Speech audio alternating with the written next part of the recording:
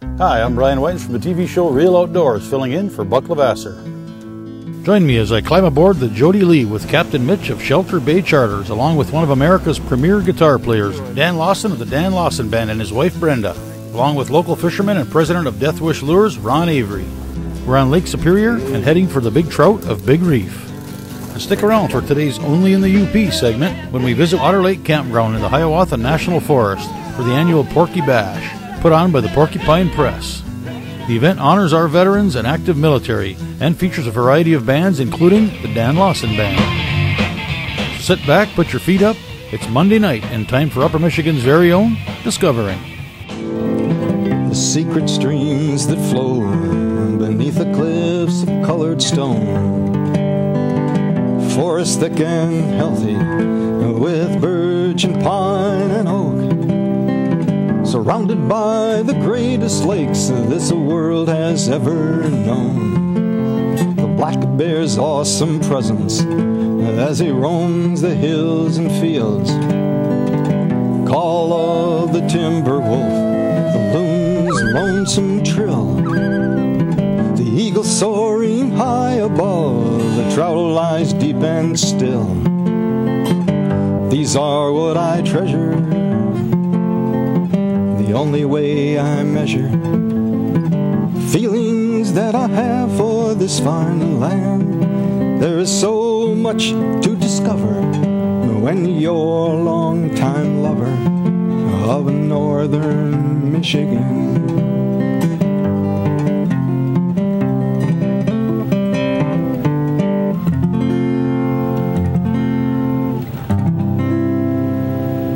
Today's show is brought to you by Hiawatha Log Homes, building dreams one home at a time. Wendrick's Truss, keeping the UP covered since 1975.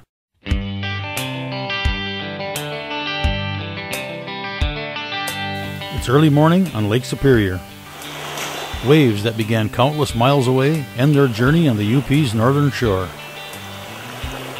We're climbing aboard the Jody Lee with Captain Mitch Matson of Shelter Bay Charters. Mitch was born and raised on Lake Superior and has been taking people fishing here for more than 25 years. Shelter Bay Charters is located about 7 miles west of Otter on the shores of Lake Superior. The sun breaks the horizon and the UP's northern shore disappears behind us. Maybe I'm imagining things, but Lake Superior seems to have its own smell. It smells like big water. Clean, cold, deep, crystal clear water. Reminds me of lighthouses and stories of shipwrecks and big fish. Kind of the way the smell of suntan lotion instantly reminds me of a hot day on the beach. Our destination was one of Lake Superior's underwater mountains known as Big Reef. The crew includes one of America's premier guitar players, Dan Lawson of the Dan Lawson Band, and his wife Brenda, along with local fisherman and president of Death Wish Lures, Ron Avery. Snap on some lures, drop the lines, and we're fishing. Wow. Big Reef is located about 25 miles northeast of the dock in Shelter Bay. There are no distinguishing landmarks, no visible shorelines, just some colors on a screen. 120 feet below, rising up from the icy depths of Lake Superior, is the top of a 400-foot mountain, and it's covered with lake trout.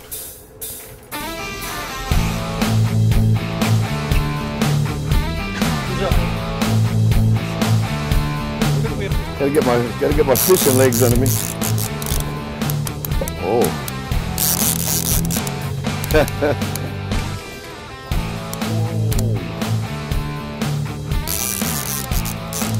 Yeah. I don't think he's liking me very much. I think he's seeing his boat. He's probably seen you.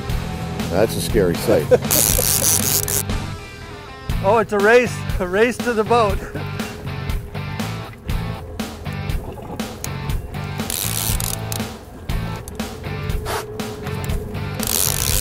Oh my.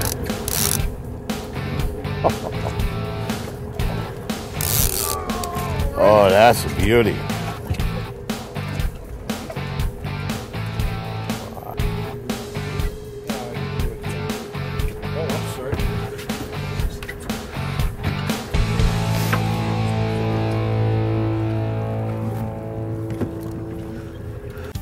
Have you been dreaming of owning a log home, cottage, or camp?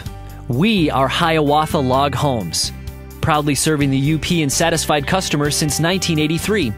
Our in-house staff of professionals are ready to help you create the perfect log home plan. Visit our website or stop by our model home and meet our staff.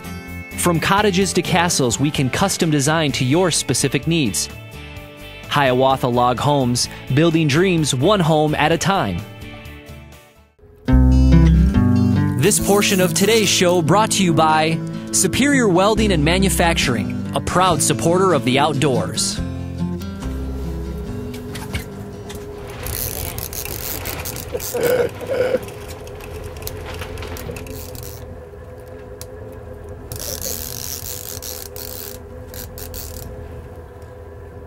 That's a nice fish, hon. He's got to take that first lure off, so pull that right up. Pull it easy. All right, now, reel the wrist way. Shouldn't have them bolts back there. Now that's a nice fish. It's a nice chunk of fish there.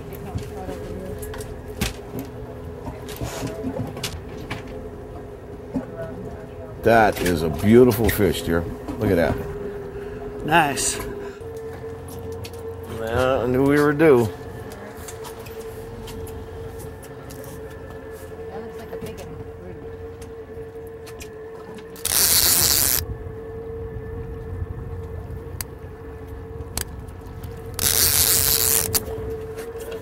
Well, I've been fishing here since my family moved to the UP in the late 60s.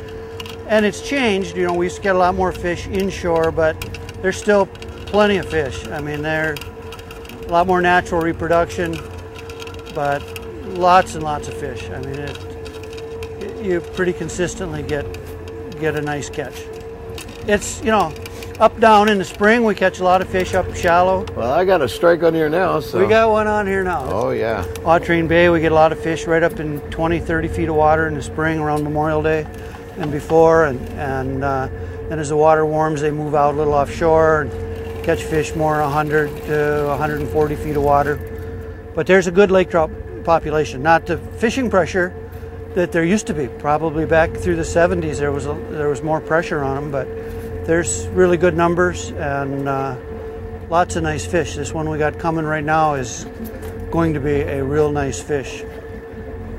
He's hit on that Dodger and fly again. We've had a lot of fish on that purple and white fly today. It's been hot. I actually tied that one up myself. In fact, I was telling Mitch that same fly, I hope we don't lose it. It won the Marquette tournament last year in September. Something about it, I don't know what it is, but that bugger's caught an awful lot of fish for a year now. And that old herring dodger I've got on there, it's chartreuse with silver tape. I bet it's 20 years old. They like it. Something about it. We make a fly called the bug-eye fly. We sell it we wholesale to Gander Mountain, Bass Pro, places like that. Some local business. Been tying flies since actually back in the late 60s and marketing flies since the 80s. Most of our market is actually for salmon. They're all handmade, you know, right from our operation in Munising, and we don't import anything, or everything is assembled there and packaged and shipped in the whole 9 yards. So it puts us at a bit of a competitive disadvantage to a lot of things that are imported, but if I have to go that route, I'm not interested in being in the business. Oh, that's a beautace.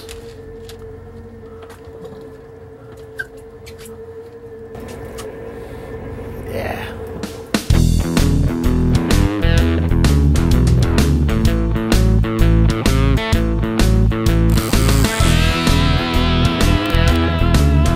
Dan Lawson's reputation as one of America's premier blues rock guitar players speaks for itself.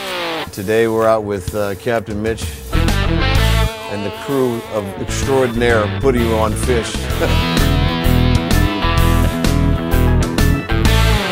He's a frequent performer at all major blues festivals throughout North America. as well as all major motorcycle events in North America. Massachusetts-based Dan Lawson Band is always a crowd favorite during Sturgis and Daytona Bike Weeks. What was that? We'll be playing over at the Porcupine Bash over at Otter Lake.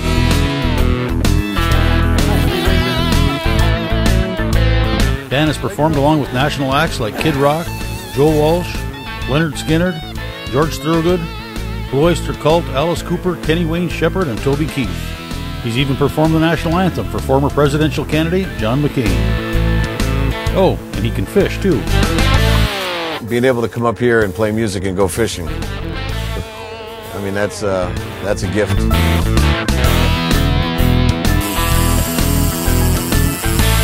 It's a great break. We've been on tour since March. We needed a break, so this works out really well.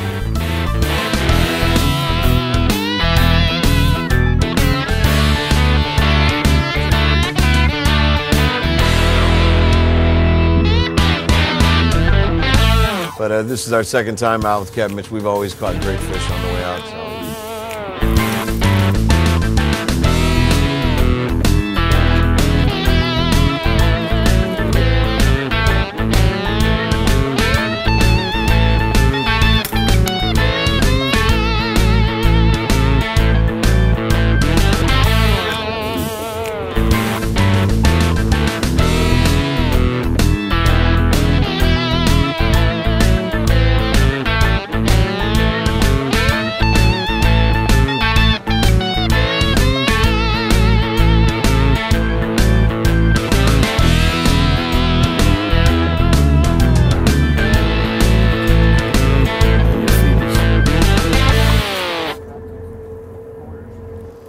Don't miss the Woodtick Music Festival in Hermansville, Michigan. 4 days of great bluegrass, country, folk, blues, and rock and roll. Over 25 bands. Fun for the entire family. Carry-ins welcome. Kids 12 and under free. Buy your tickets and campsites and find out everything you need to know online at woodtickfestival.com. That's woodtickfestival.com. The Woodtick Music Festival in Hermansville, Michigan.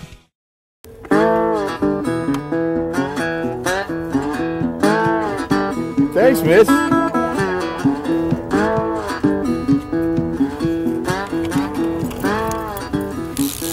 That's a nice 5-pound coho there, Mitch.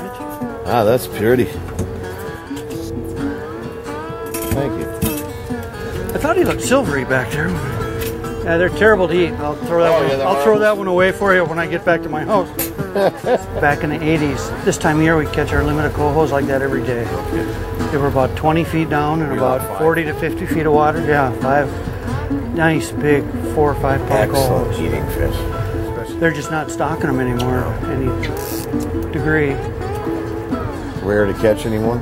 Pardon me? Are they rare to catch? Well, they're not rare. We catch quite a few in the spring, you know, right through the ice and right after ice out, but there's just not a real good concentration of them that return anywhere. You know, Munising Bay, you do fairly good about the time the frost starts to come, you know, and the leaves are turning in late September, early October.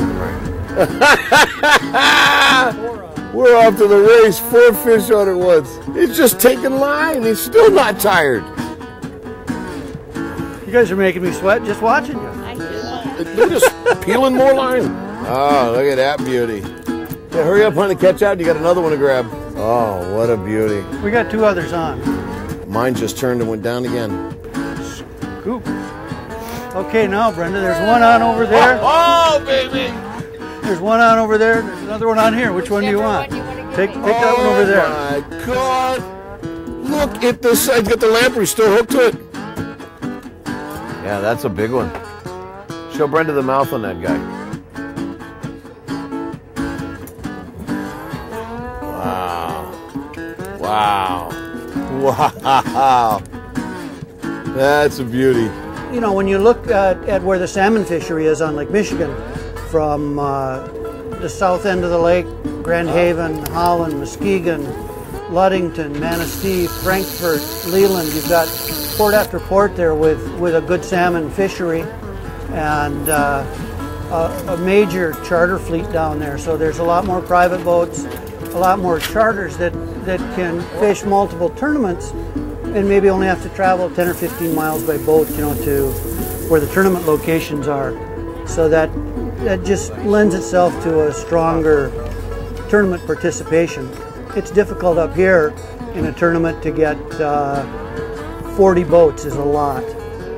And we do have a tournament out of Grand Marais in the spring. They put a 30 boat limit on it, and it's been pretty full the last couple of years. Another nice one. Fishing right here in the same area we're at now. Another nice bellied fish. That tournament is like late June. Nice fish. And there were some exceptional fish caught during that one this spring. There were several 20 plus. I think the biggest was around 27 pounds. And Grand Marais just has a single slip to launch boats. Have to back up a little So they have to restrict how many boats can be in a tournament. But it's an excellent, excellent tournament. And the Munising Spring Tournament here, we get a lot more salmon. Actually, we have more guys fishing for salmon than we do for lake trout. And there's pretty good king fishery in the bay, but for whatever reason, early June, they pretty well migrate out, and they're hard to come by after that time. And then a few show up again in the fall. So what are the primary fish out? I mean, besides the lake trout and the Well, as far as biomass, I mean, there's a lot of whitefish. a lot of whitefish, yeah. And a lot of herring. I mean, up in the west end of the lake, they harvest a lot of herring up like Grand Marais, Minnesota, up to that area in the fall. Wow.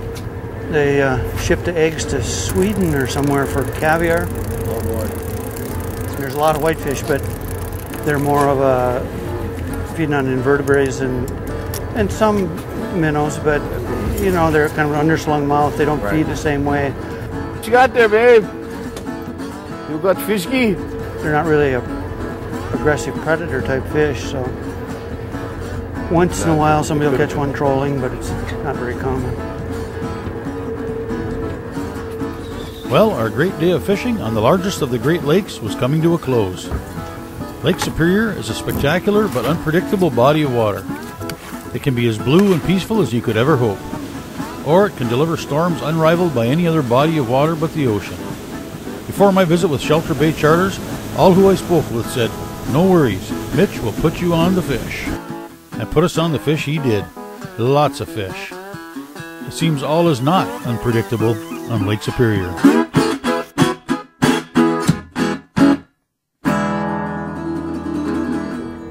Thanks, Mitch.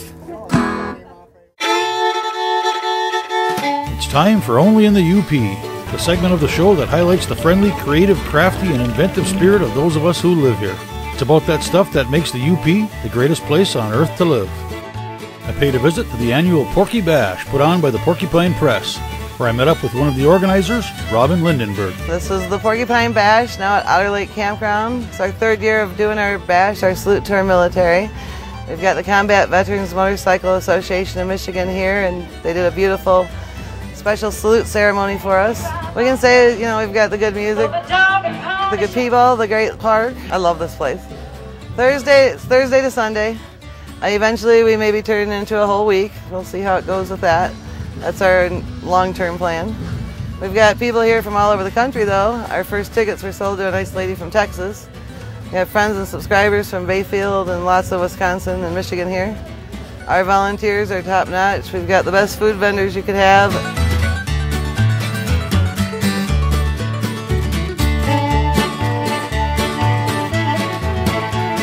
Otter Lake Campground is the perfect place for a party like this. The host has been extremely helpful and is all behind what we're doing, and everybody's here because we appreciate our military and our veterans and all they do for us and our freedom. We'll be working more closely with the Combat Veterans Motorcycle Association of Michigan in an effort to help our veterans in the homes and our homeless veterans. They're a great group of guys. They're here from all over the state. The commander's here from Flint, and they got the right idea of what we want to do, so it's a perfect partnership for distributing any funds that we can raise. The special flag that was raised today was presented to Jim and Donna Pepin by their son, PV2 Aaron Pepin, from the 1434th Engineer Company. And the flag was flown over the headquarters of the 101st Engineer Battalion on April 4th, 2010, in their honor during Operation Iraqi Freedom 9/11 at Camp Liberty. One of the gals helping raise the flag, Kelly Howard. Kelly Howard, a 15-year veteran, got her Purple Heart for being blown up in a Humvee. The flag of the United States of America is hereby presented to Jim and Donna Pepin. And she also helped many of her fellow peers, and she's an incredible lady, and we appreciate her being here and all that she's done for us. Jim and Donna Pepin's son wish was that it would be flown on American soil before it was retired, and Jim, when he heard that this was happening here, he was all excited. The first question we were asked was, could we fly this flag? And the answer, of course, was certainly. Oh, you've got Shotgun Kelly, who just won at the Hodag.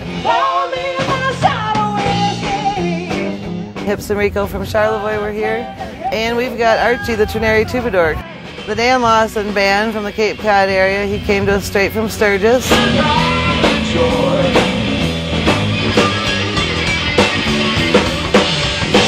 For information on Porcupine Bash 2013, you can go to porcupinebash.com.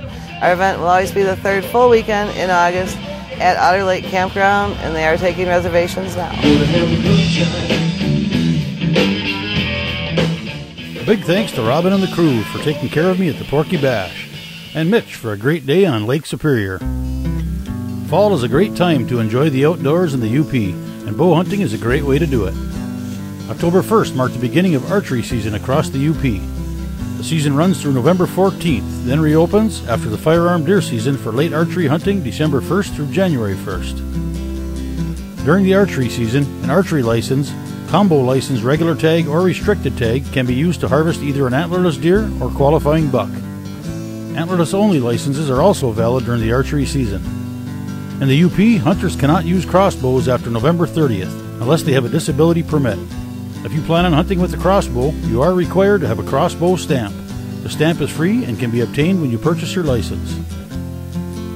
Well, that's it for today. Thanks for watching, and I hope to see you here next Monday for another edition of Upper Michigan's very own Discovering.